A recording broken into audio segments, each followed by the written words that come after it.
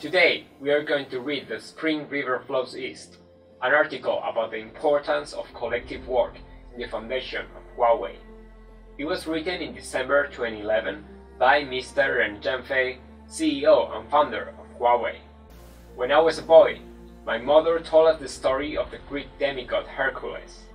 We greatly revere him. We were young and ignorant.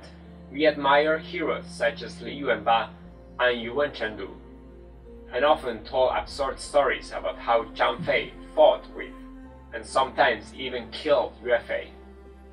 When, during our teens, we read a line from one of Li Qintao's literary works, "Alive be a man of men, dead be a soul of souls," we suddenly realized that Xiang Yu, another Chinese equivalent of Hercules, could be her most beloved hero. As such, we made this line our motto. This individualistic heroism was not meaningless to us, because it inspired us to study hard and excel at school. It was not until many years after I stepped into society that I finally realized that I always referred back to this simple philosophy from my youth whenever there was a hard lesson to learn. I was unable to join the Communist Youth League when I was at college, and failed to join the Communist Party when I served in the army. There was always adversity in my life, and I became isolated. It was not until I was in my 40s that I understood the political connotation of the saying, "Solidarity means strength." When I think about all the time I wasted, I wonder why I was so childish and didn't understand openness, compromise, and huaidu. I found the Huawei when I encountered difficulties. At that time, I realized that the strength of one person is like a grain of sand in the sweep of history. This is what our life is like. When I saw the windy, mountainous roads of Yunnan, I couldn't help wondering how people planned and built these roads over 100 years ago in such dangerous locations. I greatly admired the wisdom and painstaking efforts of the road builders. When I saw the thin silk cloths marvelously woven with lifelike flowers, I was filled with admiration for the female weavers. Similarly astounding are the engineering feats of the winding Great Wall, the tenacity of the sure hands that drag boats upriver with nothing but their physical strength, and the quickness of the lightning-fast, high-speed rail lines. I became to the deep realization that there is infinite strength in organizations and collective efforts.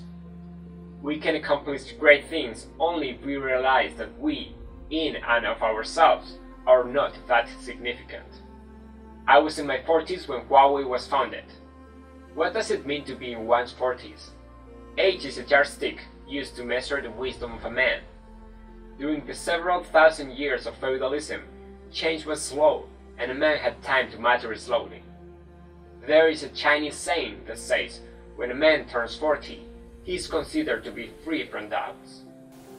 When I was 40, the computer era was dawning, and the world became wild and frantic.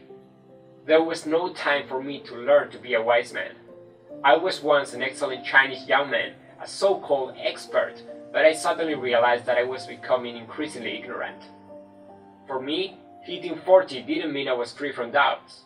Instead, it meant I had to start a new journey of study. The fast-changing dynamics of the era did not give me any chance or time to build up my self-confidence. The road ahead was full of uncertainties. I had intended to take on technical jobs or do some scientific research when I first arrived in Shenzhen. I would have been thrown onto the garbage heap a long time ago by the rapidly changing times if I had continued along that road.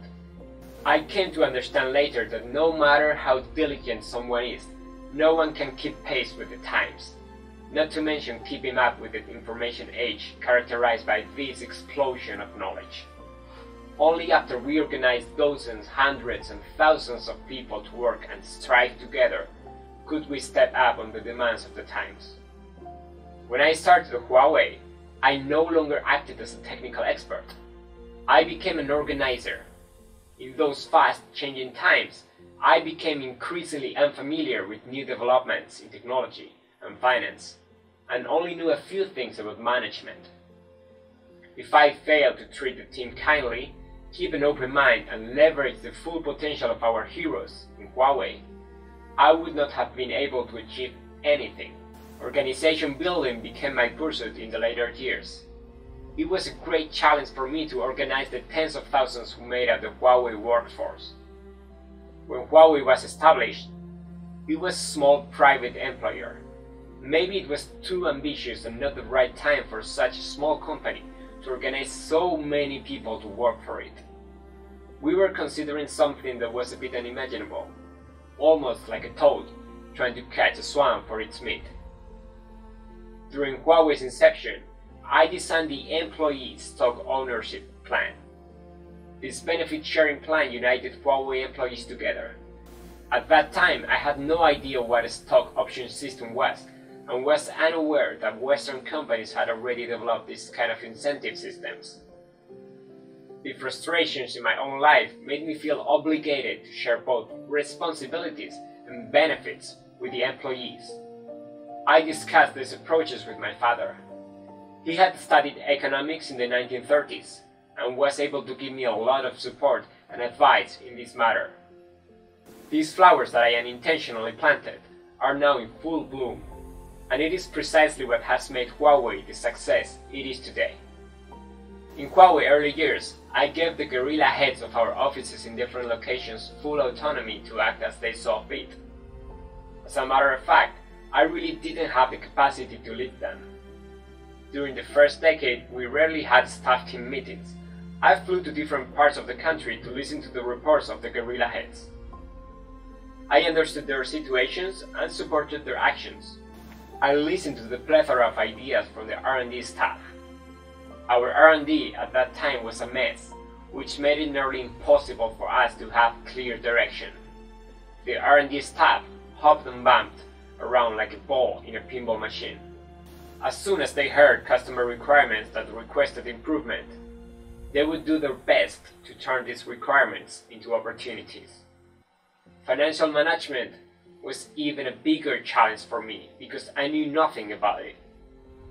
This lack of knowledge directly resulted in my poor relationship with the finance staff, and promotions for them were rare. My incapacity and ignorance made delegating authority a necessity. Subsequently, Lutz from various locations had an opportunity to give full play to their potential, which made Huawei what it is today. At that time, people at Huawei called me a hands-off boss. That was not because I wanted to be like that, but because I didn't know how to manage the company. Today's successors at Huawei are the best of the best. Will they be as ignorant as I was? Will they continue to delegate authority to try to tap into the full potential of all Huawei employees, while following past traditions and blazing trails for future generations?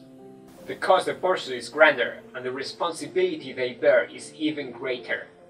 Will they be too busy to listen to what other people are saying? I have confidence in the applied inertia of Huawei, as well as the wisdom of my successors. This is the end of the first part of the article.